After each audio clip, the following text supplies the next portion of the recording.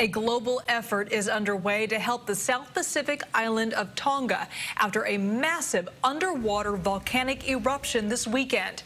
Now, word this evening of a first fatality. A British woman listed as missing has been found dead.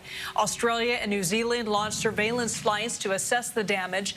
The volcano triggered a tsunami alert here in the Bay Area.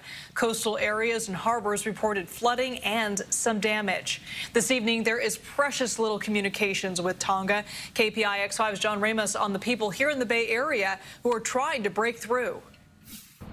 The tsunami that hit Tonga wiped out key infrastructure, and now they're scrambling to try and reestablish some kind of communication link.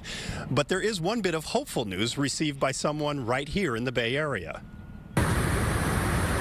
The first pictures of the tsunami rolling in were posted to the internet, but a short time later, everything went dark as normal communication systems failed. But that's what ham radio operators like Dick Wade are prepared for. The antenna above his Walnut Creek home is pointed toward Tonga. But so far, he hasn't been able to pick up anything recognizable. It's a part of the world that's difficult from this area to reach, but Australia and New Zealand, they should start hearing lots of stuff, and the emergency authorities in that part of the world should, through ham radio, should be able to make some contact with them.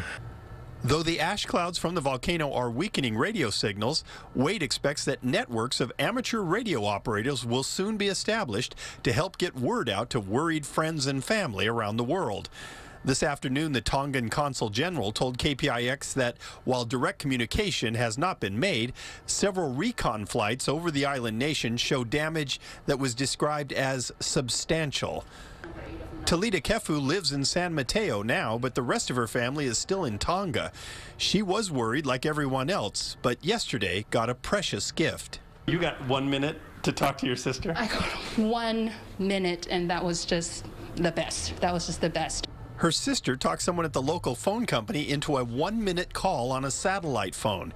It was just enough time to say that everyone was okay and to pass on information that may come as a relief to others as well. Our home is less than a mile from the waterfront, and she said no water made it to our home, so that says something.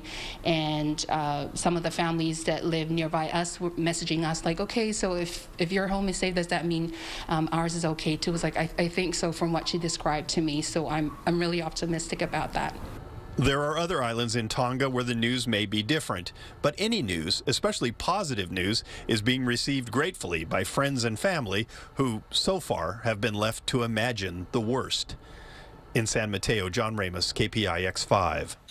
COVID will make any relief effort difficult. So far, Tonga has only had 1 case of the virus. Emergency workers coming into the country are now being carefully screened to prevent any spread of the disease.